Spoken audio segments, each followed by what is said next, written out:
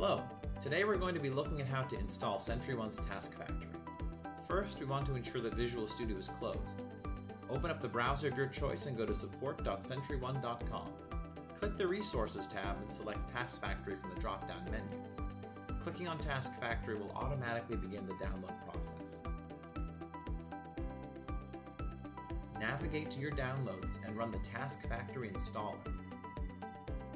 Typical installation is recommended, unless you decide to not include a specific version of SQL Server. Once complete, open up Visual Studio and navigate to your toolbox.